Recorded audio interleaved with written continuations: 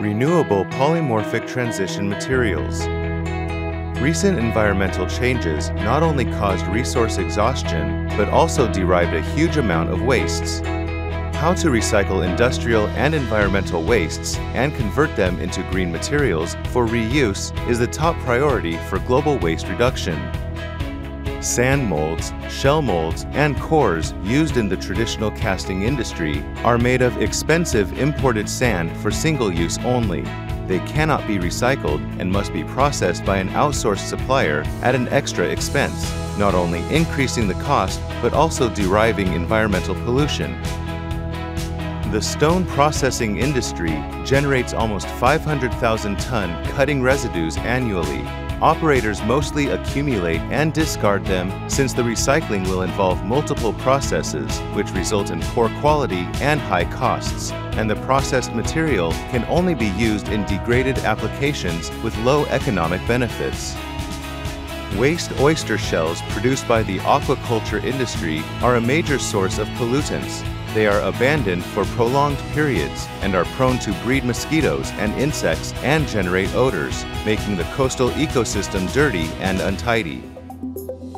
Using oyster shell wastes and stone residues, MIRDC has invented renewable polymorphic transition materials.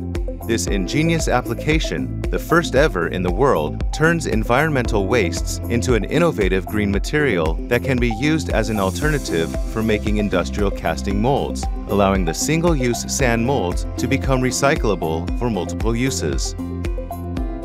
Poly-T materials simulate the self-transit logic of calcium looping, where calcium carbonate is the main transit body that works with silicon dioxide and transits into two application modes based on the path of reaction, thereby regulating the process for exerting optimal properties of the product.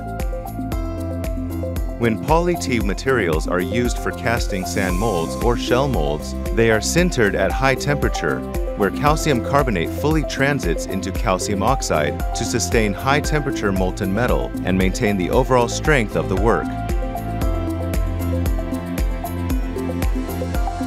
When casting completes, water can be used to impact the shell mold since calcium oxide turns into calcium hydroxide and disintegrates. This solves the problem of traditional casting where the shell mold cannot be easily removed by water dissolution.